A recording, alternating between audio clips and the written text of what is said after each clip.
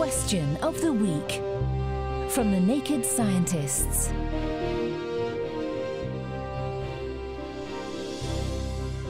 Hi, Phil here.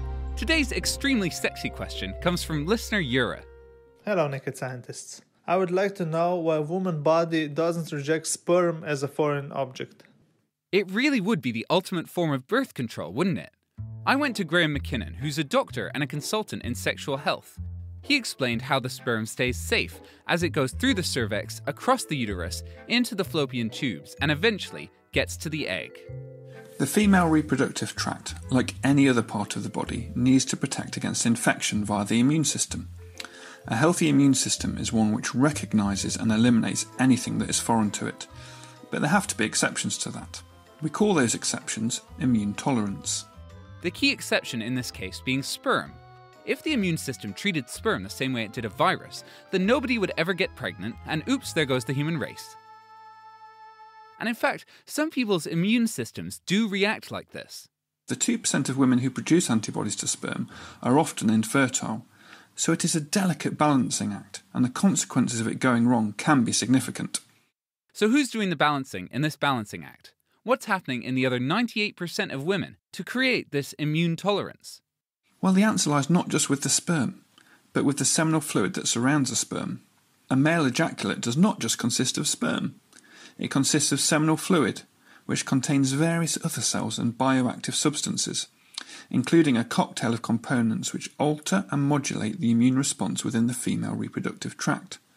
In particular, these prevent the development of anti-sperm antibodies.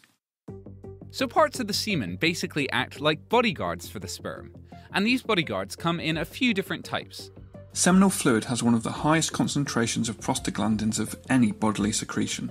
Prostaglandins are hormone-like substances that can have immunosuppressive effects by activating immune suppressor cells and inhibiting cellular destruction. Seminal fluid also contains specialised cell signalling molecules known as cytokines, which modulate the immune response.